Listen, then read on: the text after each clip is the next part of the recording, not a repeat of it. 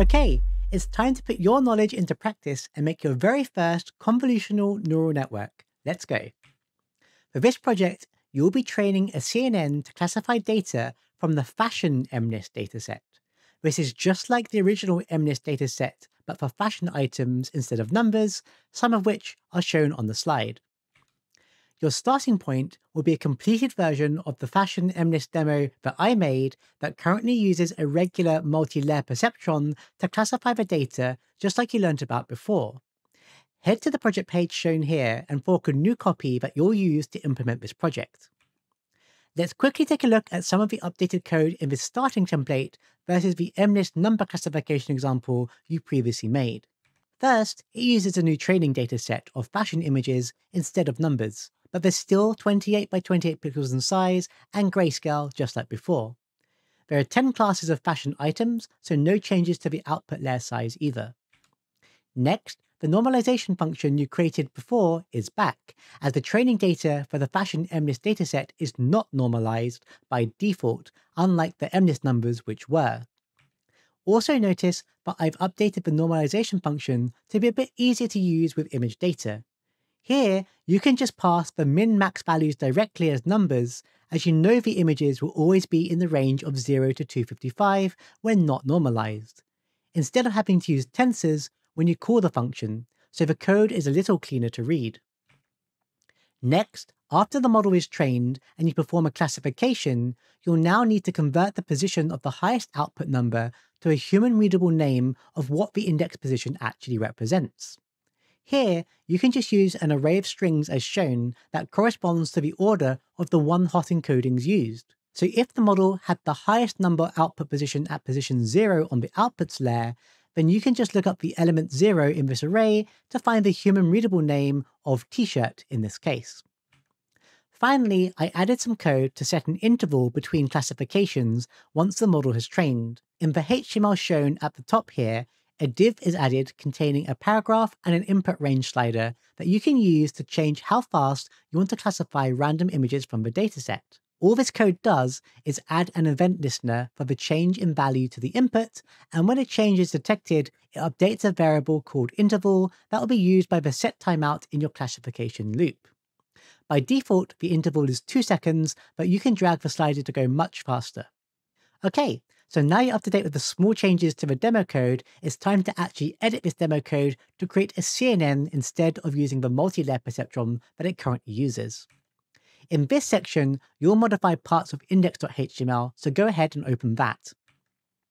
First, update the header and paragraph tag text, and then replace the second section tag with the content shown, so the wording is up to date and relevant for this demo. These are just textual updates and do not affect any of the functionality of the demo. Great.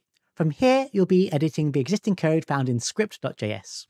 The first thing to do is to comment out the call to the train function right after the model definition code. But why? Well, training a CNN in the browser is quite a resource-intensive task.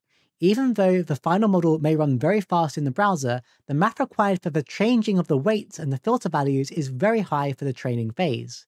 In fact, typically, you would do the training for more advanced models like this on the server side via Node.js, but for the purpose of learning, you should try it in the browser first. In this case, you don't want to start the training process until everything is defined correctly, as Glitch will refresh and try to run your code automatically if you've got the preview window open. Okay, next remove the current model definitions to make room for your CNN code. First, you'll call model.add with a tf.layers.conv2d layer. This is the layer that will do the convolution step that you just learned about. Let's walk through some of the hyperparameters that have been set. As this is the first layer in the model, you must define the input shape just like you've done so before. However, for a 2D convolutional layer like this, it expects the shape to be in the form of width, height, and number of color channels. Here, your input image is 28 by 28 pixels and is grayscale, so has only one color channel. If you're using an RGB image, this value would be set to 3. Now you can set how many convolutional filters you want to generate with this layer. Just like the diagram at the end of the last section, you'll choose 16 filters for this part. Now you need to define the size of each of those 16 filters. Remember that ML folk like to call filters kernels, so here you specify a property called kernel size, which for this demo is set to 3, meaning you'll generate 16 3x3 square filters to pass over the input image. If you wanted to use a rectangular filter, you could do so by specifying an array containing the dimensions for the width and height as needed. Next, strides is set to 1, meaning you're going to move and calculate a filter value for every pixel in the input image. And related to that, you can set a padding method to deal with the pixels around the edges of the image. Here you use a property called same that will ensure the missing values are filled with zeros so the filter can still work on those edge pixels. Alternatively, you can specify a number to use directly instead. Finally, just like you had in your multi-layer perceptron, you can also specify an activation function. Here you use the popular ReLU activation to ensure nonlinear relations can be learnt from the training data. Great! You can now add a tf.layers.maxPooling2D layer. Here you'll set its pool size to 2 and a stride of 2, just like you learned in the prior section. This means your 28 by 28 pixel input will be transformed into an output that's 14 by 14 pixels in size after this max pooling layer. All you need to do now is replicate this code one more time as shown. Let's dive into the differences. In this conv2D layer, you have double the number of filters, in this case 32 instead of 16, but the other properties are actually exactly the same. You then have a second max pooling layer after this second convolutional layer. Also, as a side note, you may see in some CNN architectures that they have multiple convolutional layers before adding a max pooling layer.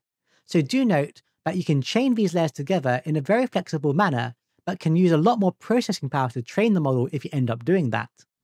Finally, you can add code to run the outputs for a regular multi-layer perceptron. Let's walk through it. First, you must flatten the outputs from the max pooling layer in the previous step. Remember, at this stage, the max pool has 32 7x7 outputs, and as you're aware, a multi-layer perceptron needs a big long list of numbers to sample with its starting layer. You can therefore use tf.layers.flatten to do exactly that and convert those outputs into a big long list of numbers that can be fed into your classification network. Next, you can add a dense layer with 128 neurons with ReLU activation as you've seen before, and then finally another dense layer with 10 neurons. As this is the output layer, this means you need to use the softmax activation in the case of classification tasks like this. Now, if you take a look at the console at this point, after a short pause, you'll see the model summary printed similar to this. Notice how the total trainable parameters is over 200,000. If you check your original multi-layer perceptron example for image classification that you just copied at the start of this tutorial, it had about 25,000 parameters. So this is almost 10 times the size, and it'll take quite some time to train, but thankfully, when you actually use the train model, it'll still be really fast. Next, let's head to the train function and adjust a few parameters. First, and most importantly, you'll need to reshape the current training data inputs to be in a form that the CNN input layer can digest. Remember that the training data is just an array of arrays containing a list of 784 numbers, but your CNN wants inputs to be a batch of 28 by 28 by 1 in size. To do this, you can call .reshape on a tensor and then pass an array of numbers specifying the new shape you want to resize it to. The first value is the batch size, so inputs.length is used here. The second and third values represent the height and width, and then finally the fourth value is the channel count. Next, you can set the validation split to be 0.15 to set aside 15% of the training data to see how well the model does on unseen data. And after experimenting with different values, 30 epochs turned out to be a good trade-off between time spent training and obtaining decent accuracy. However, feel free to experiment with this value yourself. Next, you can set the batch size to be 256. Again, this seemed to work well for me, but feel free to experiment with it. Okay, so finally, let's head over and update the evaluate function. First, you'll need to normalize the input you're about to use. Here you can call the normalize function from the existing code with a tensor1d containing the input image, and pass it the known min-max values of 0 and 255 respectively. As you're dealing with image data, you know all the values in the training data will be set in this range of 0 to 255. Next, you can call model.predict with this normalized input, but remember to reshape it to be the form that the CNN needs, else you'll get an error. And just like before, you can call reshape on this tensor with a batch size of 1 and then specify a 28 by 28 pixel image with one color channel. The rest of the code in this function has not changed from what we've worked with before, so it should look familiar. Okay, so the only thing left to do now is to uncomment the call to the train function after the model definition code. Then open your console window in the browser and wait for it to finish training. Now this is going to take a really long time, much longer than you're used to. On my reasonably modern laptop, it takes around 5 minutes, so check that the epochs are incrementing in the console output to ensure there's no errors and nothing has crashed. The screen recording shown here is recorded in real time on my machine to give you a sense of how long each epoch takes, which for me is around 10 seconds, so do be patient. Also worth noting is that when you're training in the web browser, you must keep your web browser window open and visible, otherwise it will not get the full system resources and will take an extremely long time to do anything. This is just how browsers work and is nothing to do with TensorFlow.js. Basically, any background tab or window gets less resources, so make sure you keep it visible at all times while training. Okay, it's time to wait for your model to finish training, so hit the pause button on this video and come back once it's complete. So, if all went well, after about 5 minutes, you should see it reach the final epoch with accuracy similar to the one shown here. For me, I got a test accuracy of 92% and a validation accuracy of 87%. Not too bad, even though it's managed to overfit the training data as shown by the higher test accuracy. But given this image data is a lot more complicated than the hand-drawn digits, this is still a great start. Now, on the subject of overfitting, there are special layers called dropout layers that you can also look into on the TensorFlow.js API that you can add to your model architecture, which can help reduce overfitting. Essentially, these layers deactivate some fraction of the outputs of the prior layer randomly at training time by setting those selected values to 0. It should be noted this only happens during training. When using the trained model, these layers will just not do anything. Now, this added noise, if you will, at training time can help, as only the features that really matter all of the time will keep showing up in the training data. That means the network will learn those key patterns instead of the ones that only show up occasionally. Common values for dropout are 0.5 or 0.25, representing 50% and 25% dropout respectively. So finally here, you can see a screen capture of the completed result as I change the speed, trying random images from the dataset using the slider. This is certainly much better than something that most folk could have coded without using a machine learning model and runs super fast once training completes. Not to mention, you can reuse it for other image data classes too without writing any more code. Just change the training data that you feed into it. So, congratulations on creating your first CNN with TensorFlow.js. If you're having issues getting any of the code to work, check out my completed example at the link shown here to see if you copied anything incorrectly. Now, there's certainly room for improvement. State-of-the-art models can get well over 95% accuracy, with some at 99.5%, which is truly incredible.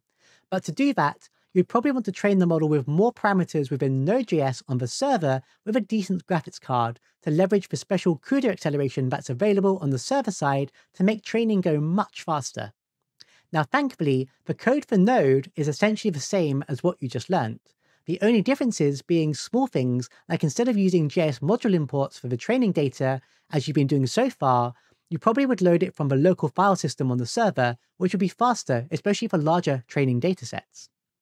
And on the subject of server-side execution in Node.js for training, it should be noted that there are 2 builds of TensorFlow.js Node that you can install on your Linux server. The default one uses the CPU known as tfjs-node, and there's also one that can leverage the GPU with CUDA acceleration known as tfjs-node-gpu. However, to use the latter, you'll need to install the correct drivers for your graphics card along with NVIDIA's CUDA library. It should be noted that in order to use that, you must be using an NVIDIA graphics card on that server. This is a somewhat involved process, but there are plenty of tutorials online that can show you how to do this. In fact, check the official TensorFlow.js Node documentation on the link provided for more information if you want to try that out. Now in the next chapter, you'll learn all about transfer learning, which can greatly improve the time needed to retrain a model. You saw in this lesson how slow things can get for training, but if you trained a model for something similar, you can just add some layers at the very end and only train those instead of the whole model itself, saving a lot of time while still getting great results. In fact, this is what Teachable Machine does that you saw at the beginning of the course, which also uses CNNs to classify custom images, but as you saw, trains a lot faster. See you in the next session.